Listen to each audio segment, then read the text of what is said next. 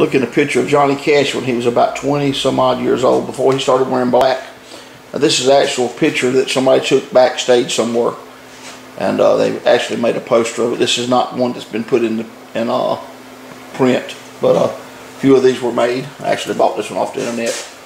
I got a bunch of lights in the background, but anyway, I want to tell you a little bit about Johnny Cash. Johnny Cash was born in Chesterfield. He's not born in Chesterfield County, but his bloodline comes out of Chesterfield County, the HURST and the Riverses, and a lot of music in that background. Johnny Cash was a man, they said, had an IQ of over 160 something. So he was really smart, intelligent fella.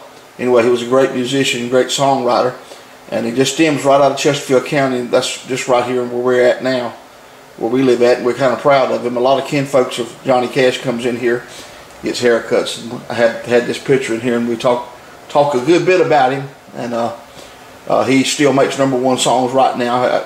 Matter of fact, this song overseas was #1 a year ago. I saw it on the chart. So he's just prolific in his abilities. I think he'll be right there with just like Elvis or any of the rest of them. You know, he'll be right there forever.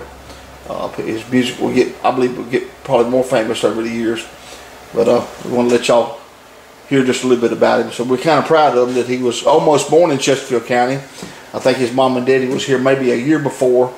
I heard two different accounts. I heard that he was born up toward Pageland, but then I heard that he was not. So I don't really know which account would be correct. But I know that he was here. His parents were here before he was born. So he almost was born in Chesterfield County, which chance he would have been just a great singer somewhere in the, I don't know, at a barn dance or something. You know, he might have never had a chance to record.